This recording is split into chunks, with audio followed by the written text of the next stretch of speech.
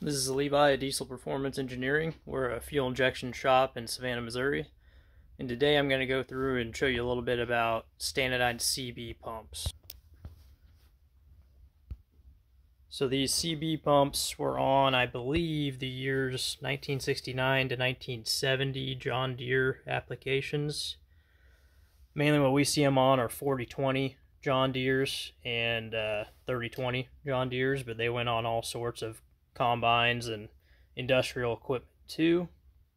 These pumps were obsoleted pretty quickly. They were replaced by this pump here. So this is a JDB pump. It's very similar to a DB pump. It just has a bigger flange here to match the flange that was on the CB pump and replace it. So over here I got one torn down that a customer sent in. These things are normally pretty good pumps, to be honest with you. They leak a bit, but there's not much that goes wrong with them. They're one of my favorite ones to work on. So this is my pile of parts to replace. Name tag. We always put new transfer pump blades and liner in. This is your delivery valve. I always replace it with your delivery valve stop. And then this pump had some water damage in it. You can see all the pitting on this plate. I always replace those if I see pitting on them because I don't want it to put metal through the rest of the pump. But pretty much how these pumps operate is this is your throttle shaft right here. And all of your governor pieces are inside that shaft. So they're laid out right here in a row. So these are your governor weights.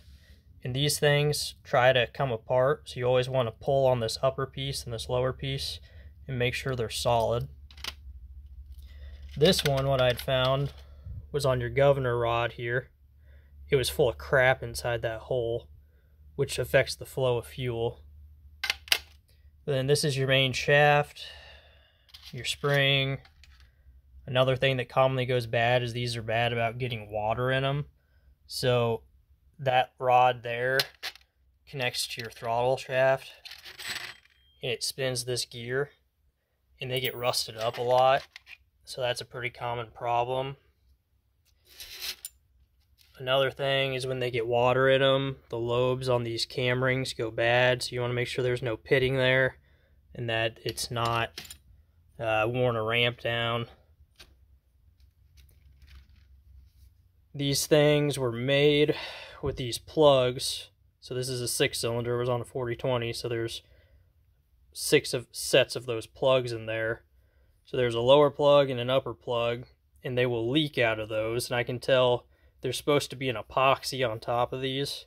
So I can tell this one's pretty old because the epoxy's fallen off. So we drill those plugs out, we put new plugs in. You have to use a special epoxy to keep them from leaking. But this is your regulating assembly. There's a regulator in there. This is your advance. So these pumps are normally pretty good. They leak. The biggest problem is they're freaking expensive to work on. CB kits are expensive. You can't hardly get any parts anymore because they've been obsoleted.